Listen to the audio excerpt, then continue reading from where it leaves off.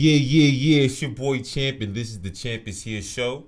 Hey, what's going on, guys? It's your boy MrLongchamp, co-hosting. Okay. So Shout outs real quick. Shout outs to the viewers. Shout outs to Culture Media. Appreciate all you guys' feedback. We got some more content for you guys. Last week we was chatting a little bit about 6ix9ine, that whole debacle. Yeah. Talked a little bit about that Revolt Summit. Okay. So yeah, catch up on those episodes if you haven't. Let us know what you guys think. Yeah. So today's episode we were talking a little earlier about the and Gabe, I want you to explain a little more to me. What's going on in the NBA right now with China, because I really don't understand what's going on. Yeah, on my way over here, I just seen, I saw a video actually that was just posted like I think 3 or 4 hours ago. I see over in Hong Kong they burning bronze jersey. Okay. I'm like, what is going on? Okay. I did kind of like see, there was a little chatter about a tweet that somebody put out. And then I was like, man, I definitely got to go back and really. So why are they burning LeBron's jersey? Well, I'm gonna take you because LeBron made a comment about what the original guy had tweeted. Who's the original dude? So this dude, Daryl Morey, he's a exec over at on the Houston Rockets. He's the GM over there. Okay. He tweeted something that I would say is actually a good thing to do as far as like showing support. He was showing support for the people out in Hong Kong because he doesn't agree with the most recent legislature that they just put out. Okay, so he's more for the people. All right, that's cool, being for the people. So right. So what's going on in Hong Kong that he's talking about protesting? What's going on? Well, basically, they put out a congressional legislature. Yeah, because I'm seeing pictures of LeBron James. They put with Kim Jong Un. Oh man! Yeah, it's basically it's an extradition bill. That basically states that like anybody who like commits like a crime, they can get extradited to the mainland in China. From Hong Kong. So basically, how extradition works is basically if you commit a crime and you're another country, that country can grab you up and send you back over there. Yeah, send you back to your home country that you're from. Okay, so basically they're telling everyone, listen, we see what 6ix9ine did.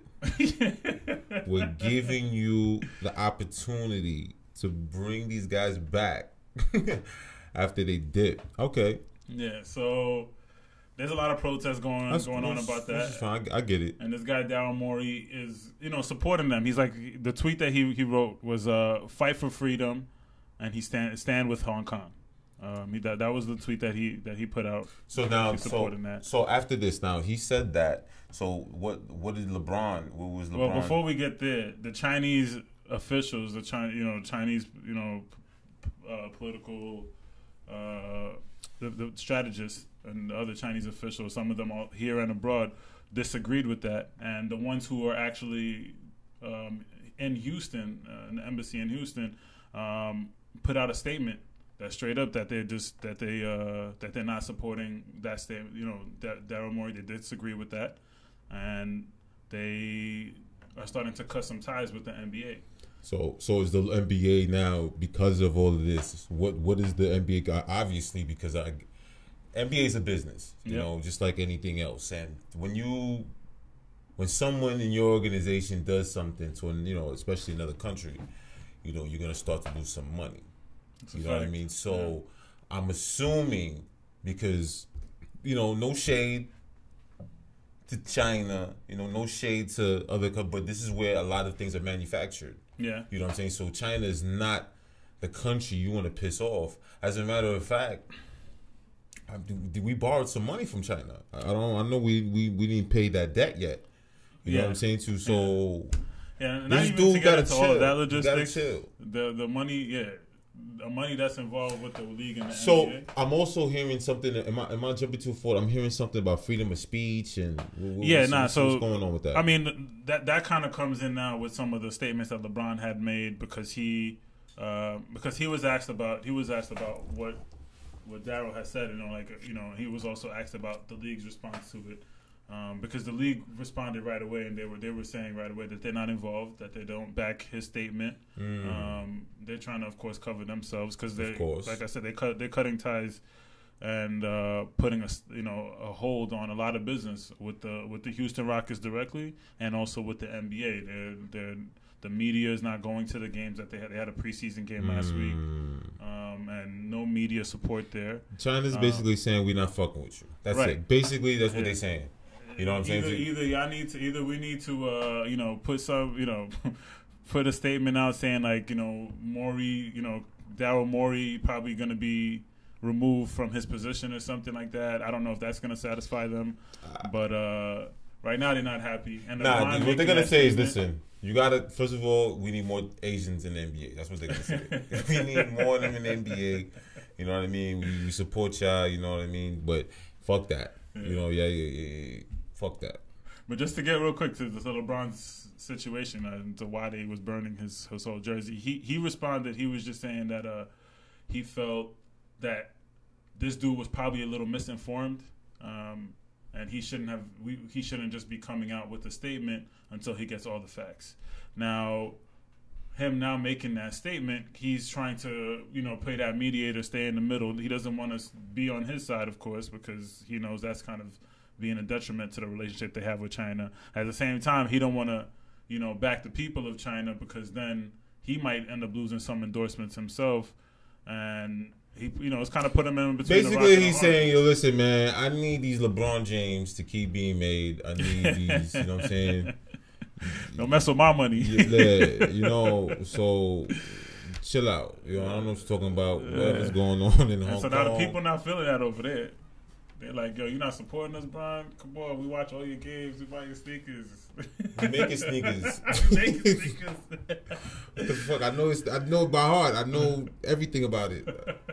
We make the jerseys. We make, oh, man. But, so, as far as what would be affected, potentially, like them losing business with China, China accounts for approximately $500 million worth of revenue when it comes to ticket sales, merchandise sales, and all the other intangibles. Visits, anything that involves like any of these exhibition games that are held overseas, TV rights, things like that. So, sorry, that's about $500 million. That's a lot of money. Sorry. Yeah. So some other stuff I was reading. Some of the NBA teams are starting to take some precautions. So now, I'm assuming since the NBA, so I'm assuming if the NBA is going to be losing money, I'm assuming, I'm just throwing this out there, somebody's going to have to pay for that.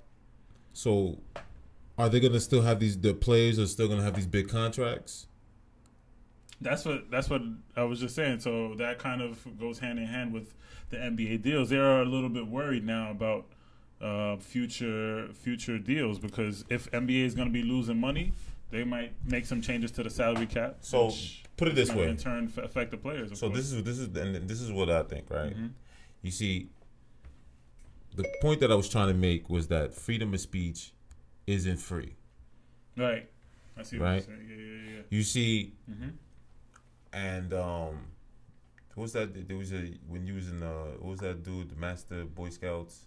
This dude, I remember the head of the Boy Scouts. So we had Mr. Purchase. Mr. Purchase, and he told me, he said, Kevin, nothing in life is free. The only thing that's free is air, and even that's killing you.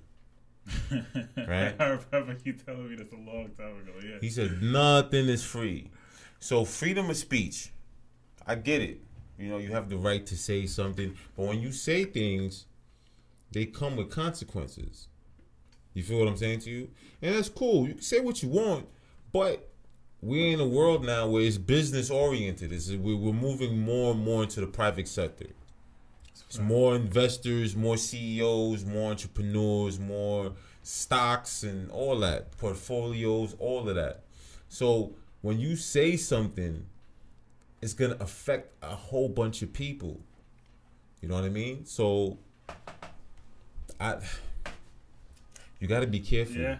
You know what I'm saying to you? You got to be careful You got to be careful because whatever you're gonna say is gonna just fuck up everyone's bread. You know, so you got to keep, and that's what my thing is. Just make your bread and mind your business, so you can mind your business. You see, what happened was this dude. All right, he jumped out the window, said his shit, no problem. I respect that. No, yeah, of course. I mean, what you gotta look at it. If you're just looking at what he said, not involved with anything, any of his what his job entails, like the position that that he's in, you're gonna look at him like a great person, like he's standing up for his beliefs. He's standing up for others as well. But guess what? He is a GM. He's about to get Kaepernick. He's about. Once you fucking with their money, once you start fucking with the money, I had my boy was in his apartment, right? Mm-hmm. Water leaks, crib was getting fucked up, whatever, and he believed that he was supposed to be compensated for that, mold and stuff like that. He believed he was supposed to be compensated for that. So now he tells the landlord, yo, I'm not paying you for that. I'm not going to pay you. Can we work something out with the money? Immediately, the landlord said, get your shit and get the fuck out.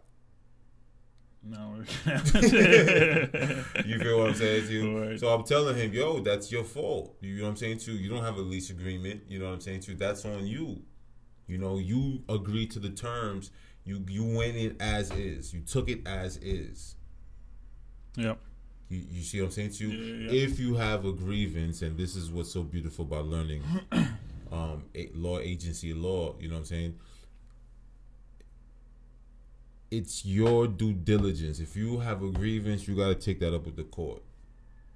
Or hopefully you can keep it out of the court. But if he's saying, listen, I'm going to fix it on my time, you got to eat that. That's a fact. So when you fuck with the money, it's a wrap for you, bro. That's it. That's a fact. It's a wrap for you. So listen, money make the world go round. That's a fact. So. And real quick, I mean, being that you have brought up Kaepernick, I did want to kind of just touch on that. Okay. The quarterbacks real quick that we looking at. So this season, my boy Junior had brought this up to me last week, and I was just doing a little research on that. There is a lot of black quarterbacks that are starting this year. So I think we could definitely coin it the year of the black quarterback as far as the most productive years when it comes to starting quarterback. So who's to get shout out a few of them. Patrick Mahomes. Okay. He's top quarterback right now. All right. Even though right now last week they weren't doing that great. They got a few injuries, but I would still put the Chiefs in the conversation. Dak Prescott. I'm sure you already know about what's the guy from Cam Newton from Panthers. Russell Wilson. He's already been proven. Deshaun Watson, I think his name. Deshaun Watson. Lamar Jackson. Yeah. Okay. So we got a few of them, and they're doing well. They're doing well. I mean, of course, the top names to Tom Brady and all those other quarterbacks are going to still be in the conversation, but Pat Mahomes is looking like this might be his year. So I want to ask you a question. I want to know how many black quarterbacks are in the league to begin with. Theory. You know what I'm saying to you? How many? That's compared to who? Like, if it's one thing, if it's like starting black quarterbacks. Or black no, he's just saying. I think he's just saying in general. No, starting. I think it's like 7 or 8, somewhere around there. If you have now, that's what's most interesting to me. Yeah. How many starting black quarterbacks you have, and then how many of them are doing exceptional.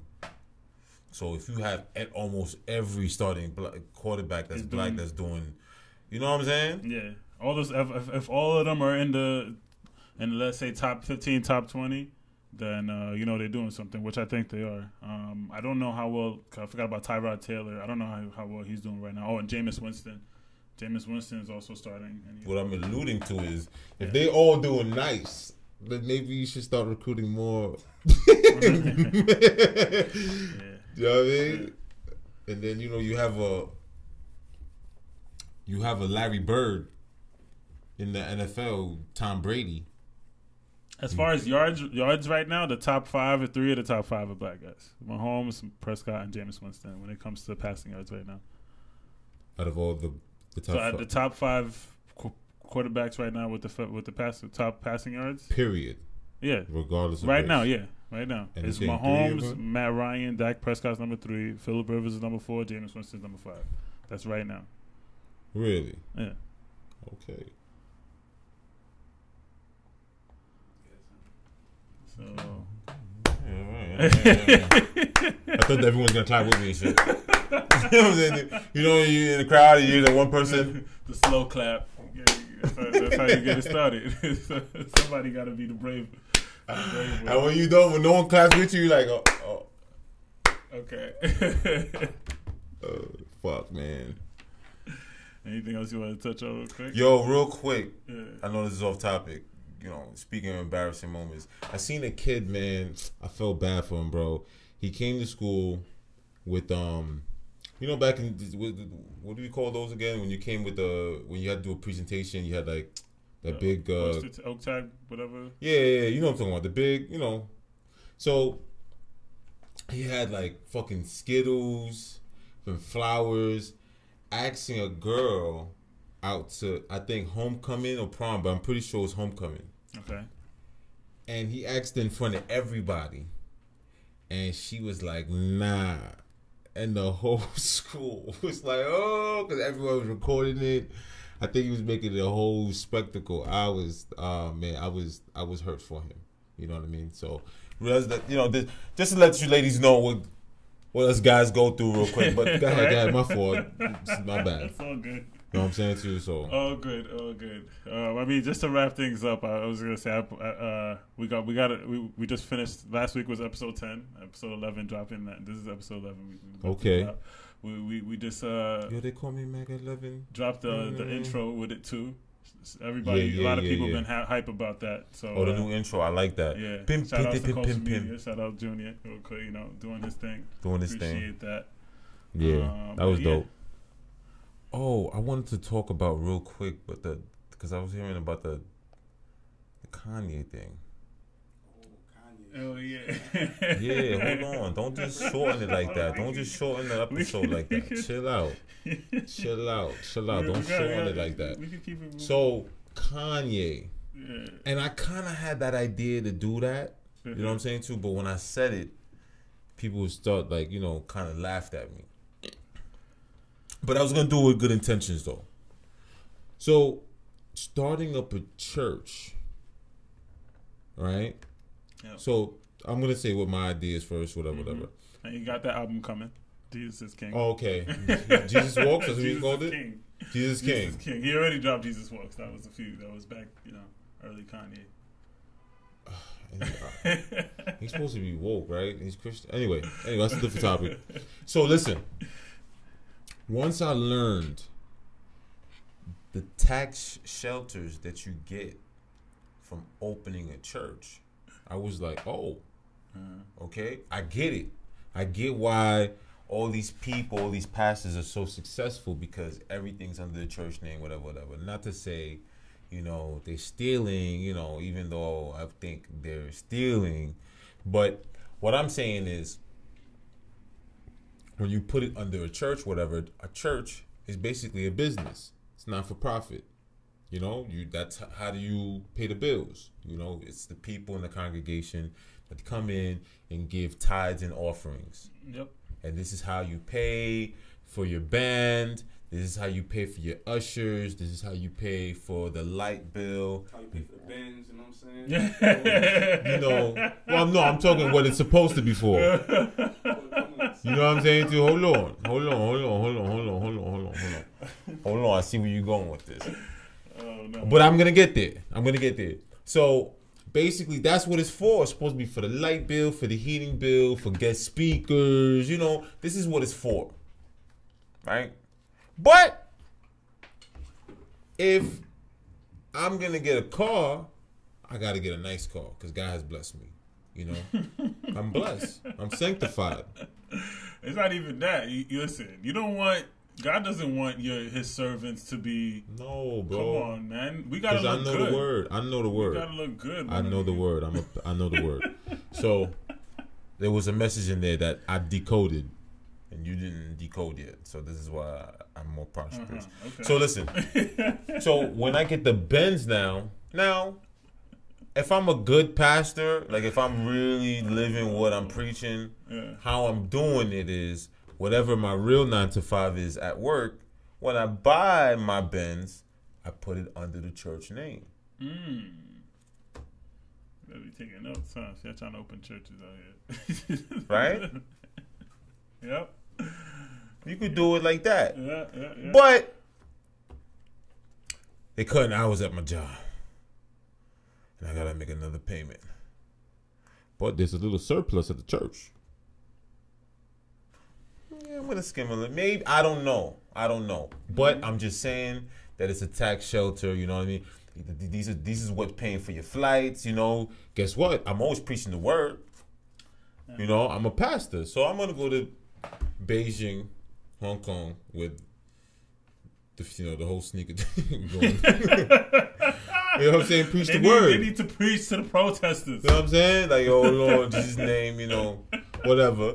You know what I'm saying too? So basically, this now through the whole thing. So I was thinking of, doing certain stuff with the church, whatever, but really preaching, stuff like that. It was a thought, but esoterically, you know what I mean? But anyway, so now I'm hearing about the Kardashians.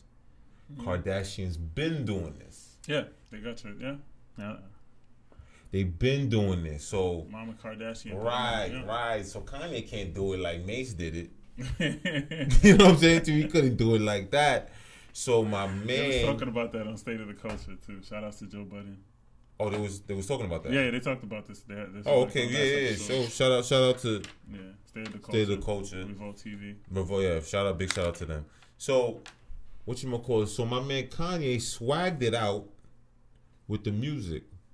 And these are all ideas I kind of had too, but whatever. Once you have an idea, it's in the universe, it's in free space. Everyone has access to it, so you can't get mad if someone acts on an idea that you had. So he goes out and he swags out the music, and then he just doesn't say nothing, doesn't really preach, doesn't say where he stands. He just makes music and then puts it out there, and you just assume what it's for. Whatever you assume, that's the answer. I'm saying to you, whatever the spirit tells you, that's what the spirit tells you, So what do you think about that? What do you think? Do you think that he's doing the right thing? Do you think that he's fucking with people? Do you think that he needed a scapegoat for that dumb shit he said on TMZ? Like what? I mean, it's been tough for me. It's been I've been having some tough battles with Kanye, especially as a fan of Kanye's music from his early career. It's just every time like. I would think that at this point I wouldn't be surprised, but to this point I'm still surprised at like the different news that I'll hear about him, every few months or every so often, whether it was initially with him dating Kim or him beefing with Drake and all these other debacles, him wearing the MAGA hat and supporting conversations with Trump and everything like that. I've had plenty of back and forth where it's like, this is the same Kanye that was, spoken word and all this jazz and, helping out the community. So, I mean, I don't know. To be honest with you, I really don't know which direction. Is this a ploy? Is this, another, is it a scheme for him just to make money? I genuinely don't know. I mean, I would hope for the best. And hope that he is actually trying to make an impact, but when you're as big as he is, it's really hard to. You're constantly under the microscope, so anything you're doing, people are gonna judge you. So it's difficult with a lot of the media reactions for me to actually make my own discernment. I mean, what I would, like I said, I would hope for the best, but as far as if I'm gonna take context clues from my own experiences and what I'm seeing, I'm gonna say that this dude just out here scheming, but I don't know. Yeah, Yeah, he's selling hope. Yeah, which is cool. It's just like dope, you know. It's a hustle. I'm not gonna knock it. Yeah. I'm a businessman. I get it. Mm-hmm. Certain things I just find unethical, but I'm not knocking anyone's hustle. Facts. You know. Yeah. So what I want to leave you guys with is just get to the bag, man. Just get to the bag. Stop. Don't worry about what's going on in media. And I understand that. You know, we get emotional sometimes, and people have a certain platform, and we look up to them, and we get disappointed. But we gotta understand is that they're people just like us. So people disappoint you, and you get hooked on, and you have this romanticism with their music or whatever they're doing, whatever their art is, and you associate those characters with that person. You know what I mean? I was a big fan of Clint Eastwood, and then I see him. I'm like, yo, this dude, you know what I mean? The Dirty Harry movies, and then what I saw, what he stood politically, it kind of turned me off a little bit, and you know. Yeah. So Not judge a book by its cover. Yeah, it's just, you know, just people are people, and people will always disappoint you. So what you have to do is just stay true to yourself, you know, be close with your family, get this bread, and enjoy life, man. That's basically it.